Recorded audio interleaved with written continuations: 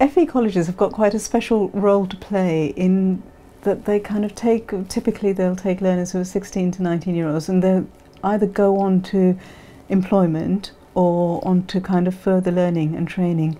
And this is where I think analytics can provide a kind of bridge, a special support for students who want to kind of go on to specific pathways.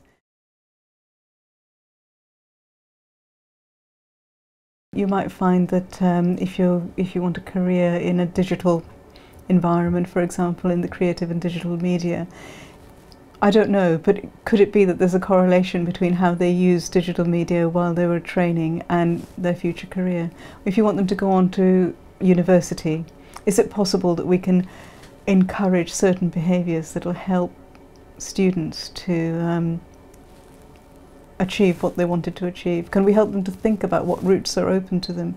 You know, for example, there might be a student from, say, I don't know, a specific background who's never imagined that he'd go on to university.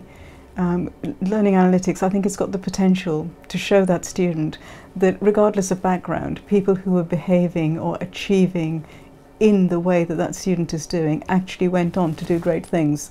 And it could be used in an inspirational way like that, you know, to show the possible pathways that exist and provide the bridge onto employment and further learning. I think sometimes people have got preconceived ideas about what they can and can't do, and sometimes what learning analytics does is kind of strips away those characteristics and preconceptions, and it actually says, well, this is what you're actually doing, and other students who did this went on to be very successful in this industry. One college principal has just said anecdotally to me that people who study hairdressing actually are very successful in retail, and it could be that while they're studying hairdressing, they actually develop those interpersonal skills that are needed, those communication skills, those presentation skills that are actually very needed in retail and other aspects of business. I think what we've got the potential to do here is to really drill down into what skills students are learning while they're at college, and that enables us to give them much better advice and guidance into what the future could hold for them, what their potential is. I think you'll find that in FE colleges the benefits of learning analytics do go beyond the course or module level. What I've seen is that the aggregated results of learning analytics and the dashboards and visualizations we've produced are actually of great interest to curriculum managers, to directors of planning and so on, vice principals responsible for curriculum and qualities, because what they get is an overview across the whole organisation, and then they can see whether they're serving all their students in the same way. You know, they can kind of compare engagement and outcomes in different areas and use that to inform their planning. That is actually just in the internal level, that's using the internal data. There's more that they can do if they bring external data into that same visualization or dashboard, and they can get insights across the, you know, of what they can do externally to meet local area needs.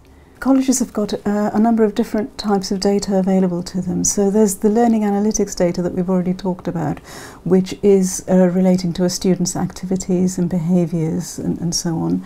They also have to submit individual learner record returns. So they've got very structured data which they collect very regularly on a monthly basis.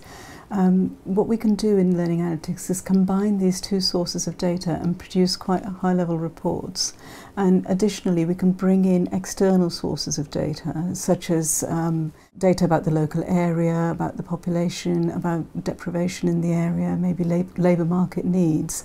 And by looking at these two things together, colleges can really think strategically about how their college is contributing to the community, what difference it's making. Is the curriculum offer actually matched to the needs of the community and the needs of the nation as a whole?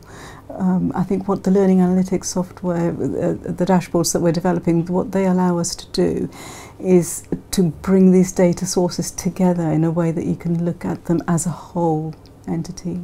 Colleges can use learning analytics data to actually help them to make the case for funding, because it shows how students are learning, but in the context, in a much wider context of the local area, of the college, of the service that the college is providing to the local population, to businesses. The funding for FE colleges is actually coming through local organisations, local enterprise partnerships, and they'd be very interested to see how colleges are meeting local needs. Benchmarking is very important to FE colleges, universities, everyone really, to see how they're doing compared to others.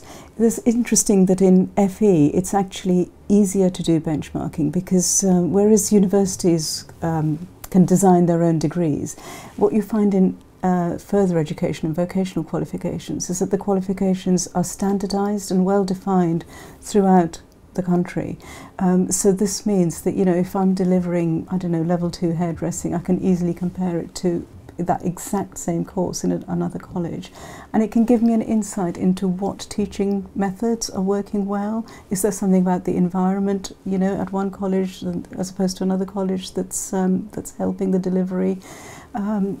It really can give an insight into how you're meeting the needs of your learners. So, for example, when learners come into a college, the college has various information about them already. For example, how well they did at school, and so how well they're expected to do. And what we can do with benchmarking is see how well that value add is coming across. So a value add is how well a student has done, how much a student has progressed, as compared to how well you'd have expected them to progress. If you come in with kind of, say grade Cs, an average progression, would be that you'd kind of stay at that level but at a higher qualification.